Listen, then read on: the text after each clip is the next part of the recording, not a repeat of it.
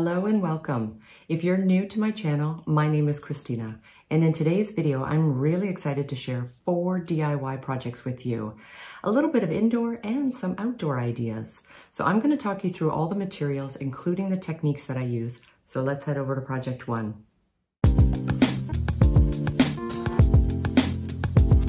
I'm just going to use some white chalk paint as well as these Ikea throw pillow covers. It's going to be a really simple design, and all we're going to be using is a stencil.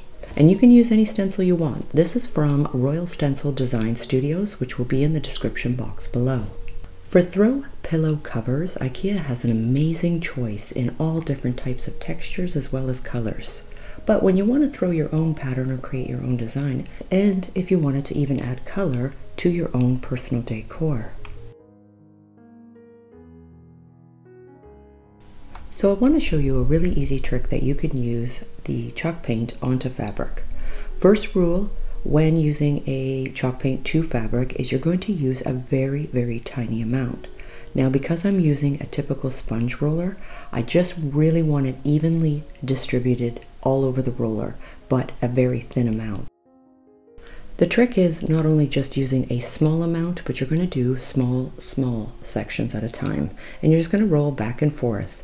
I do find that using the painter's tape to adhere my stencil, this way it doesn't move or the paint doesn't get underneath the stencil, very helpful. Or if you have an adhesive spray for your stencil, even better. So the big question is, applying a paint to a fabric, is it going to bleed? Is it going to wash up? Absolutely, and I'm going to show you a really cool trick to make sure that not only is it adhered to your fabric, it's soft as well as washable. So this pillow cover is 26 by 26 and the stencil is about 20 by 23. But if you have a smaller stencil, not a problem. You can just repeat your stencil pattern and just go by the markings on the stencil. This is super quick, super fast drying, and it's a quick DIY that anyone can do. And again, you can use colors or you can go with your neutrals. Wait for the rolled paint to be completely dry, which will take about 15-20 minutes, then we can get to the next step. This is a super creative way also for pillow shams and duvet covers. So I'm just going to lay it flat with a towel underneath, and all you're going to be doing is ironing. You're going to have it on a fairly hot setting, and you're going to run that iron over your paint, and voila, it is sealed, and it's completely washable and dryable, and it will not remove the paint, it will not bleed, and you won't have any issues.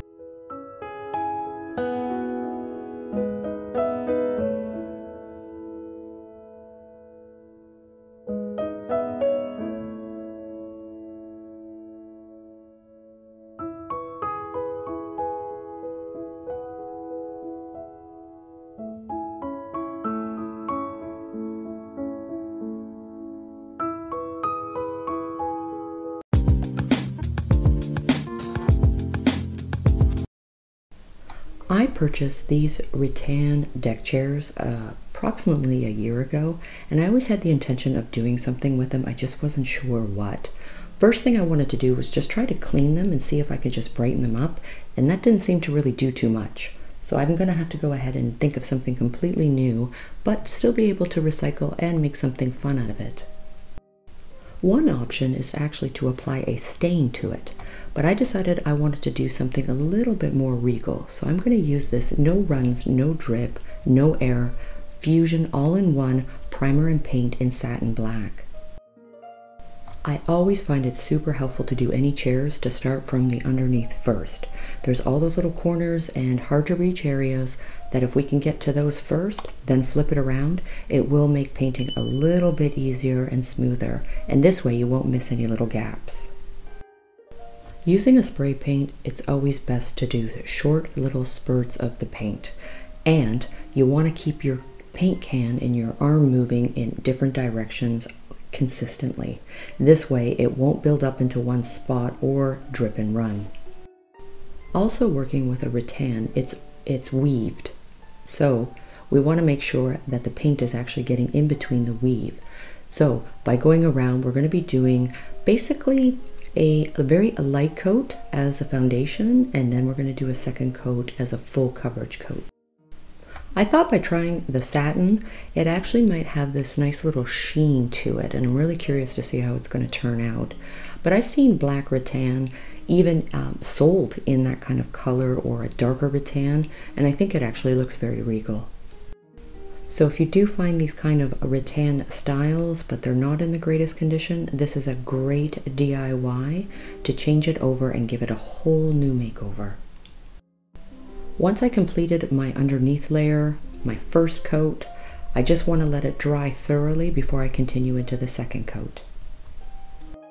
To do 2 coats, both chairs, it took me 3 cans of the Fusion paint in the spray. But it was a huge bonus to have the paint and the primer in one in the spray, so that way you didn't have to do a prime. You just want to make sure everything is really clean before you start and use your spray paint. What an amazing difference between the before and the after just with using a spray paint.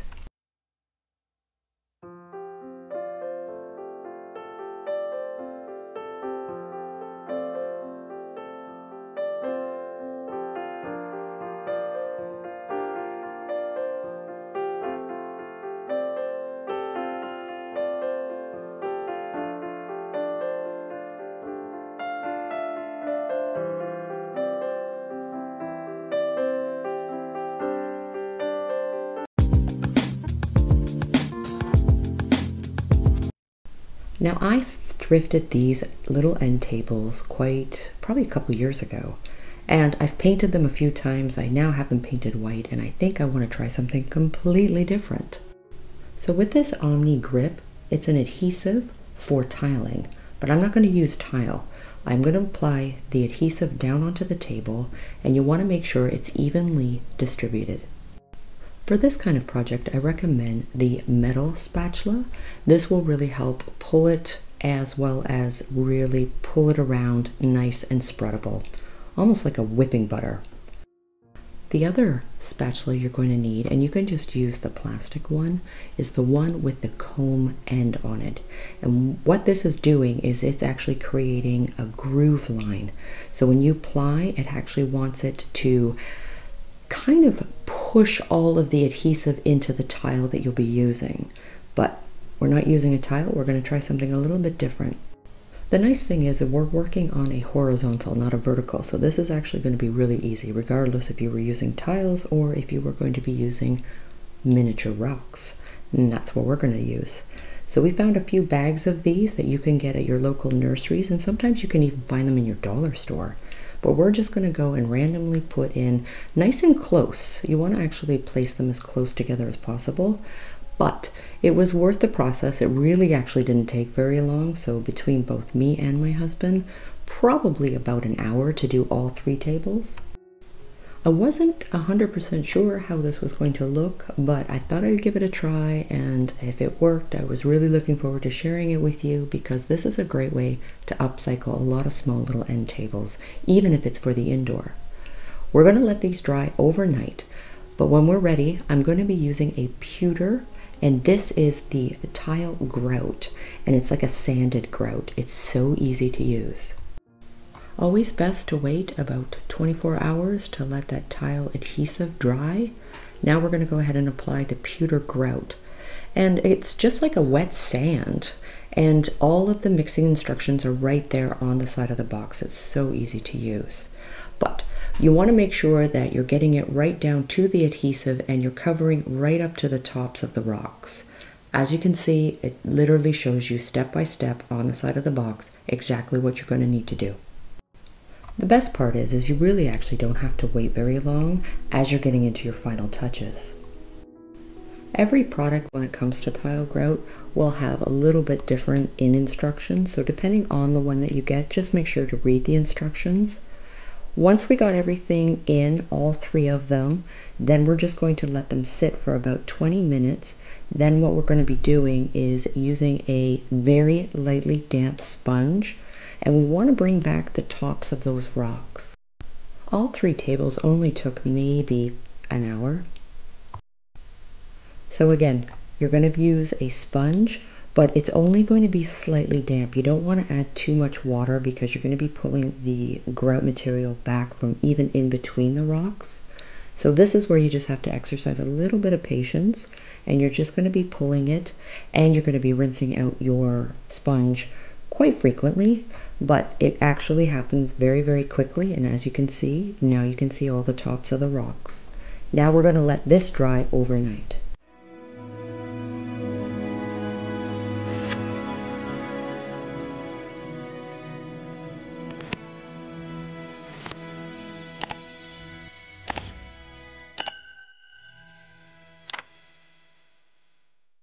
So just to give it a buff, so that way you have no grains on the top, you're just going to use a cheesecloth or something like a cheesecloth, and you're just going to rub back on the tops of the stones, and this is going to remove any of the graininess from the grout.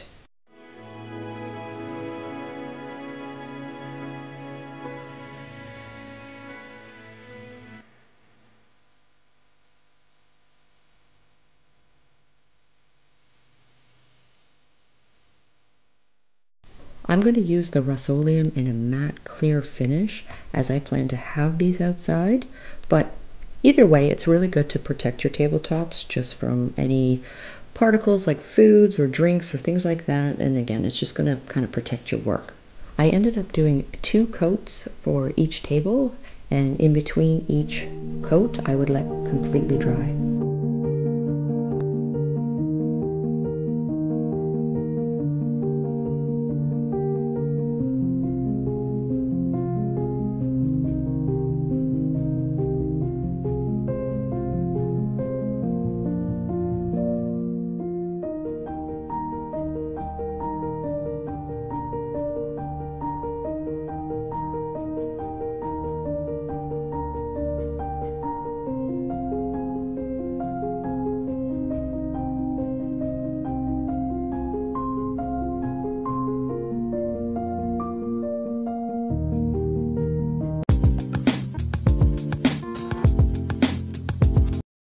I want to show you a quick and easy way you can take bulky yarn and make it super chunky and do it super quickly. So I'm going to use a 16mm crochet hook. Then I want to use some cream in the 3mm macrame cord just as a border for the end. So starting with a slip knot, we're going to stitch up 50 stitches, but for showing you, I really want to make this very easy. So I'm going to show you a sample. So I'm going to actually just stitch up 12 stitches onto a chain. So you're just going to grab your yarn and pull it through, and that's going to make your chain. For the actual blanket, for the throw, you're going to make a chain of 50. Now, what I want to show you is a simple crochet, and it's called a triple crochet. So you're always going to make sure you've got 2 hoops on your crochet hook. Then you're going to go into your first stitch. What you're going to do is you're going to remove 2 hoops, then you're going to remove 2, and that is a triple crochet. We're going to repeat this. It's actually really easy. You'll always have a stitch on your crochet hook, and you're always going to be yarning over.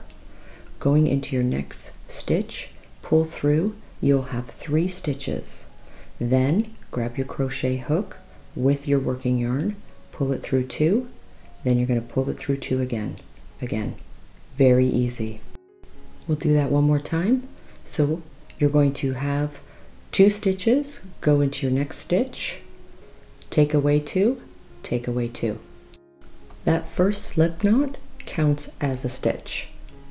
What we're wanting to do here is basically create these, what they call posts. That's what we're going to be stitching with. At the end of every row of your entire blanket, you're going to add 2 single stitches. Now, what we want to use is the posts. We're going to use the post as a stitch, doing the exact same thing. You're always going to have 2 stitches on your crochet hook. You're going to remove 2, then remove 2. So what we're doing is a front post, and we're going to do it in sections of 3. So your first 3 posts, you're going to work from the front of the post, doing this triple crochet. When you get to the 4th one, Then you're going to actually be going to the back of the post. So you're going to turn it around and grab it from the back. So again, the posts are now going to be a stitch that you'll be stitching into. The first row or two are going to feel a little bit bulky and a little bit twisty, but once you get a little bit of weight on with your thicker yarn, it will start to weigh down a little bit and it will be a lot easier to work with. I wanted to make this particular throw really easy by working with the same number. So again, you're going to be working in posts of 3. 3 front posts, 3 back posts.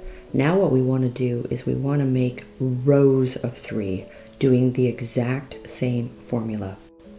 Each new row that you start on the blanket, you're going to be following the same pattern of the front post and the back post for 3 rows. Then we're going to switch it. So this is why I wanted to do it in 3s. 3 front posts, 3 back posts, following that same pattern for 3 rows across. I always recommend to people just to try a small little sample first until you get orientated with the pattern. So now you can see I have 3 rows of 3 front posts, 3 back posts. Now what I want to do is switch it in reverse. And that's the only thing you're going to need to know for this entire pattern to create this super bulky, thick throw blanket. This is also what they like to refer to as a waffle pattern. And you can switch your colors around, you can make them as throw blankets, or even if you want to use them as pillow covers. Now that I have 3 back posts, as you can see, I'm going to be starting a new row. Now I'm going to do front posts. So I just want to show you kind of up close exactly why I'm trying to reverse it by doing rows of the same pattern and then switching the pattern. And you'll notice by just how the front post and the back post look. And you can count it, it's really easy to see. And the beautiful thing about this particular pattern is it's exactly the same on both sides. It's quick, it's easy, and it's very relaxing to do so. And it makes for wonderful gifts and they're not expensive. This is a thick chenille yarn, which is machine washable and you can use in the dryer as well. Again, I'm reversing the pattern, and now that I'm starting a new section of 3 rows, so I did front posts, now I'm going to do back posts. Again, they're just sections of 3 and 3 rows. Once we get to the very end of the blanket, it's really easy to cast off.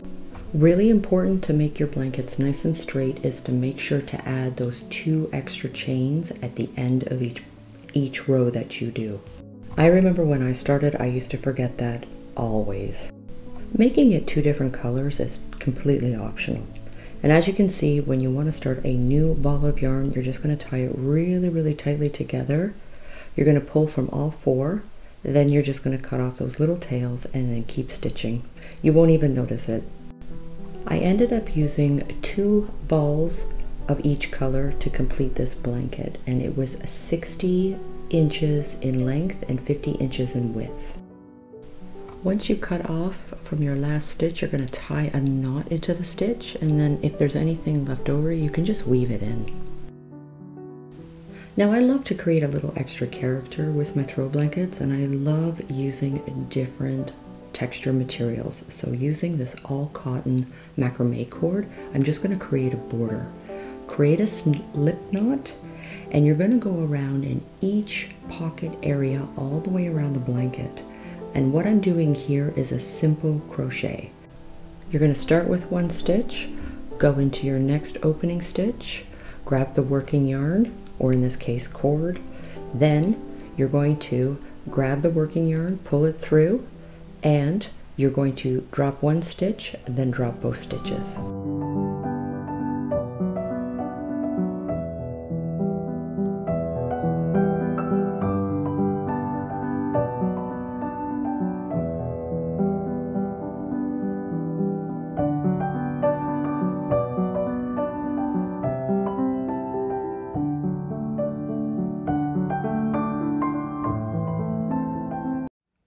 Thank you so much for watching today's video, and please let me know if you have any questions and or comments. Leave them in the comment box below.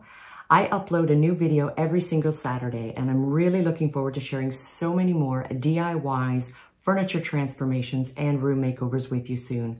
So if you haven't already, hit the subscribe button and notification bell. It's going to tell you when I upload my next video. And until then, take care, and I'm really looking forward to seeing you soon.